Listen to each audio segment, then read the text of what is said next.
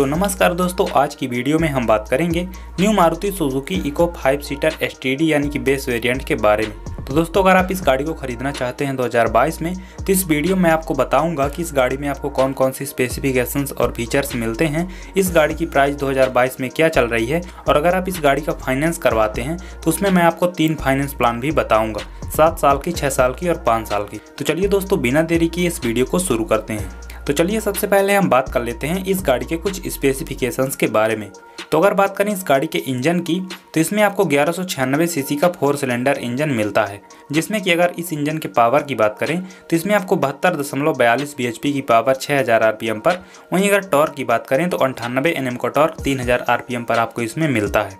वहीं अगर बात करें इस गाड़ी के माइलेज की, तो इसमें आपको 16.11 किलोमीटर प्रति लीटर का माइलेज मिलता है।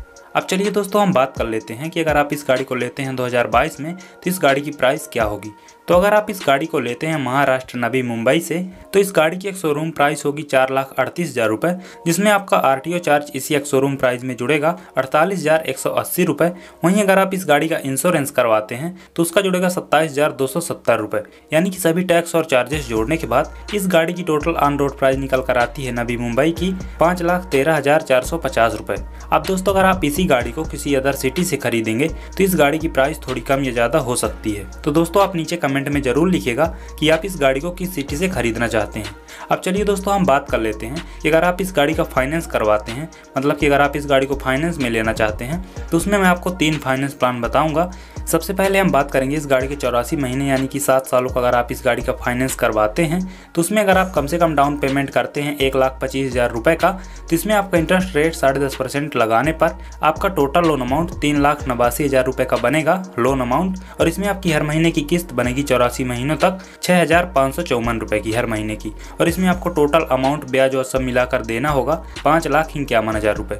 अब चलिए हम बात कर लेते हैं कि अगर आप इसी गाड़ी को केवल 72 महीनों का यानी कि 6 सालों का फाइनेंस करवाते हैं, तो उसमें भी अगर आप यही सेम डाउन पेमेंट करते हैं 1,25,000 रुपये का, तो इसमें आपका इंटरेस्ट रेट 10.5% लगाने पर आपका टोटल लोन अमाउंट 3,89,000 रुपये का बनेगा। और इसमें आपकी हर महीने की किस्त बनेगी 7,300 रुपये की हर महीने की। और इसमें आपको टोटल अमाउंट पे करना होगा 5,26,000 रुपये ब्याज और सब मिलाकर। अब वहीं हम दोस्तों लास्ट में बात कर लेते हैं कि अगर आप इस गाड़ी को केवल 60 महीनों का फाइनेंस करवाते हैं इस गाड़ी का, तो उसमें भी अगर आप यही सेम डाउन पेमेंट करेंगे 1,25,000 रुपये का, तो इसमें आपका इंटरेस्ट रेट 10.5% लगाने पर आपका टोटल लोन अमाउंट 3,89,000 रुपये का बनेगा लोन अमाउंट। और इसमें आपकी हर महीने की किस्त बनेगी 8,356 रुपये की। और इसमें आपको टोटल अमाउंट पे करना होगा 5 लाख रुपये। तो दोस्तों, यही थे new Maruti Suzuki eco 5 seater STD यानी कि बेस वेरिएंट के न्यू प्राइस और उसके फाइनेंस डिटेल और उसके कुछ स्पेसिफिकेशंस। तो दोस्तों, ये वीडियो आपको कैसी लगी कमेंट में जरूर बताइएगा, और इसी तरह की वीडियो पाने के लिए हमारे चैनल को जरूर सब्सक्राइब कीजिएगा। धन्यवाद।